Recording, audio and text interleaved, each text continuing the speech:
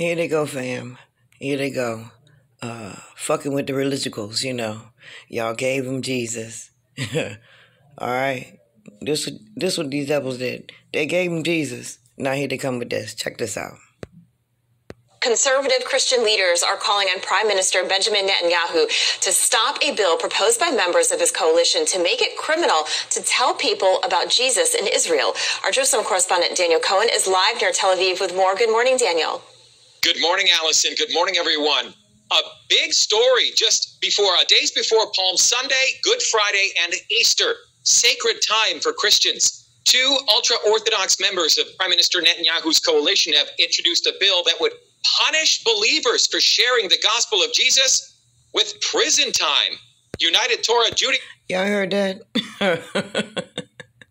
Now, one part of me wish they would start that over here, the way these Jesus people be running me down, trying to tell me to get to know him, and do I know him? And I'm like, please leave me alone. So one part of me is like, when y'all gonna start that over here? But on a serious note, I'm like, y'all gave the people to Jesus. Y'all made them love to Jesus. Every corner I walk on around here, they got somebody right there ready to invite you to Jesus. Do you know Jesus? Okay? And then now y'all gonna start with this shit here, with the prison time. Okay, for the holy wars. Because they got to kill as much humans as possible. This is some bullshit. And Knesset members Moshe Gafni and Yaakov Asher introduced legislation last week making it illegal to share in conversation or produce content online, in print, or by mail. Their explanation. And let's see that flag they showing right there, right? Some more devil signs right there. Just waving that all around. That's all I see. Just waving devil shit all around. You know?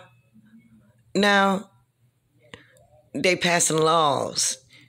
They can lock y'all up because y'all believe in the fake one. The hybrid. Of the bill emphasizes a warning to stop Christians in particular. The punishment, 1 year in prison or 2 years for sharing with someone under the age of 18. Oh, look at that. Y'all getting prosecuted. Prosecuted for Christ. Okay? Don't even talk to the babies, especially if you talk to anybody under 18. Trying to fill them up with that. You know what I'm saying? One part of me is like, right, leave the babies alone. I'm just going to keep it real. One part of me is like, good, that's great, right? Like, get them the hell out the way. But another part of me is like, you know, y'all gave them to Jesus. Y'all told them to love to Jesus. Y'all told them that Jesus was the only way to get to the Creator. You can't even get no closer to the Creator unless you say something to Jesus. And now y'all want to threaten them with jails and prisons and all type of fuckery. This is fucked up. Joel Rosenberg is the host of the Rosenberg Report and editor-in-chief of All Israel News. He's also a Jewish follower of Jesus. Obviously, Jewish people don't agree with Christians, evangelicals or others, about who Jesus is, right? We all know that there's a theological... Right, because Jesus is the master of confusion. Yes. Jesus could never say nothing plain or straight. You ask Jesus a question, he tell you about some olive branches and some something, and all. You never understand nothing. Nothing, okay? The master of confusion. The master of it. Difference. But evangelical Christians and other Christians have been so supportive of Israel and the Jewish people. So to silence, to muzzle, and gag even Israelis like myself and others to say, you can't... Silence, muzzle, gag. I'm having flashbacks of them damn masks. Wasn't nobody jumping up talking about that. Silence, muzzle, gag. Okay, anyway. What I'm saying is, this is some bullshit right here. This is some bullshit. You can go introduce the children to Satan after school in the programs, free of charge. Nobody protesting that at all. Right? Nothing. What happened to the freedom of religion? What happened to the freedom to express yourself? What happened to the freedom of anything? Is not no more fucking freedom, is what they're trying to tell you. Okay? And they gave you a fake God. Now they're persecuting you for loving it. I think it's fucked up. talk to another person about your faith and why you believe it, that is terrible. That is not freedom. Did y'all hear that, Jehovah's Witness? I think he said something about running down people to tell them about your faith.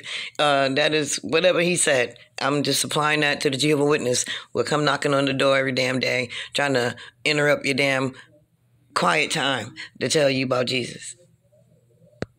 Although he doesn't agree theologically, Netanyahu has always been a strong friend of evangelicals, Yahoo. speaking at meetings and believing freedom of speech and freedom for Israel's small Christian community should be protected.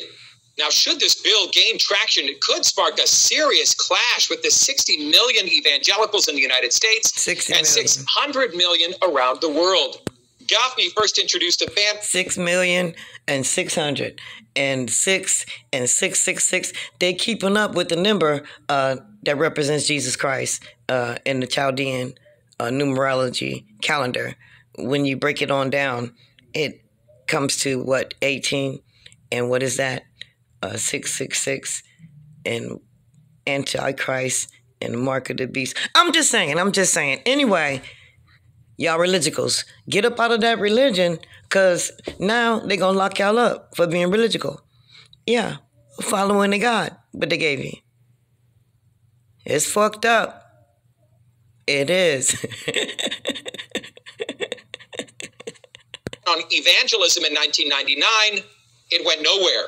United Torah Judaism is in a stronger negotiating position now, though, since Netanyahu needs to keep the party in his coalition, or it could threaten Netanyahu's ability to remain in power. Allison, back to you. Daniel Cohen, thank you so much. I'm just appalled. I'm appalled, tickled, appalled, and wondering, why they don't ban none of these Jesus running down folks, peoples out here from doing none of that stuff. And then again, I'm like, what the fuck happened to freedom of expression? You know what I'm saying? Freedom of religion. Ain't that's what y'all said? And I want to remind folks that they have Satan after school class. They have Satan after school class while they over here locking up these Christians. It's fucked up. They starting a holy war. That's what I want you to see. They starting a holy war. And they coming after you, Jesus, because they made them. They can do what they want to with their little hybrid. Y'all be safe out here, fam. I love you.